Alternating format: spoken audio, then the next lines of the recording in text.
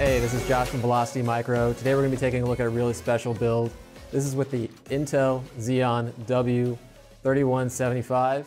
This is a 28-core processor. This is a very rare processor. We've only built a handful of these machines. We were really proud of this one, so I wanted to show it off a little bit. You can take a look at some of the hardware here really quick. We've got the processor overclocked. It's a 28-core processor. We've got it overclocked to 4.2 across all cores, 4.6 across 2 of the cores. Now, one really important distinction about overclocking, you may see some reviews out there with this chip overclocked to 4.6, 4.7. They have the AVX offset down to 3.1, which is the stock.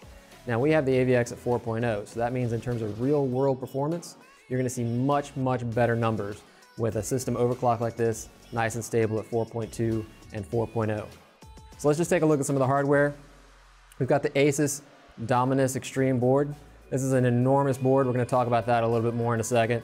But it's one of the few boards that supports this chip.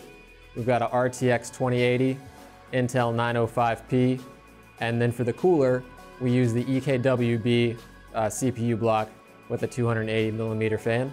We're going to run Cinebench here in a second.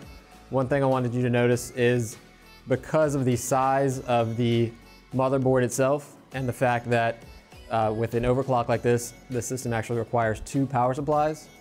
We had to go with a different case, not a standard GX5 case like we normally would. This is the Phanteks Enthoo Elite.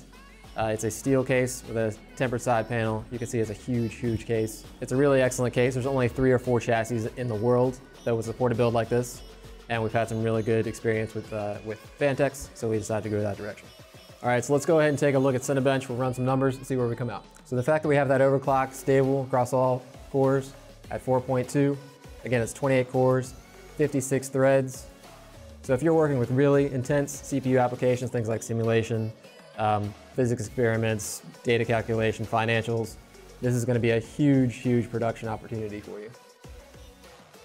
So you see we have a score here of 14,446. Honestly, it's one of the highest scores I've ever seen in Cinebench. The only thing that they have higher than that is an Intel Xeon Platinum, which is actually a 48-core chip. It's about a $5,000 processor. So there's a ton of value here in this processor, especially if you're doing CPU-intensive applications. Thanks for checking this out. If you have any questions, I'd love to hear from you.